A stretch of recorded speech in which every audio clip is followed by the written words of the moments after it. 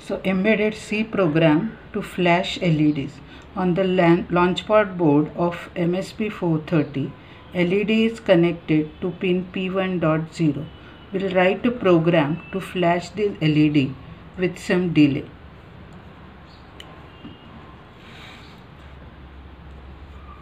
So for that, first we have to include file MSP430.h.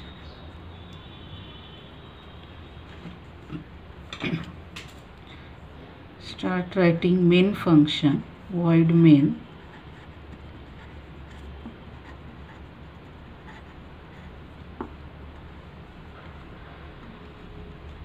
by default all pins are selected as a GPIO pin, so no need to use a select register. Function select register will directly decide the direction of port pin P1.0.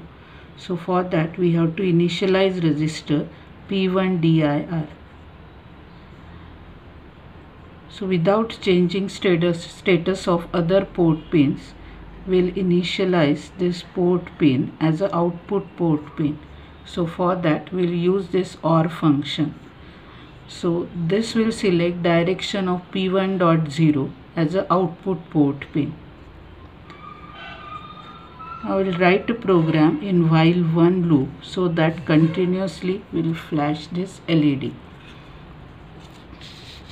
So first we'll turn on this LED. For that we have to use P1 out register to write logic 1 at port pin.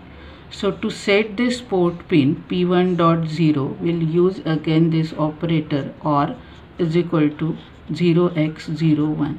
So we are not changing status of other pin, only the logic 1 is written at pin P1.0. Then we call some delay. So for that we'll use for loop. For I is equal to 0, some delay, I is less than or equal to, I'll select here delay count as 20,000, I plus plus, and here I'll give a semicolon. So this loop will be executed for 20,000 times. After this we want to reset this terminal P1.0. So we want to write logic 0 at port P1.0. For that we'll use this operation and then we'll complement this data 0x01. So this operation will reset the port pin P1.0. We'll call delay. Same delay count we'll use. For I is equal to 0, I is less than or equal to 20,000, I plus plus. And we'll execute this loop continuously. So close this while loop and close main program.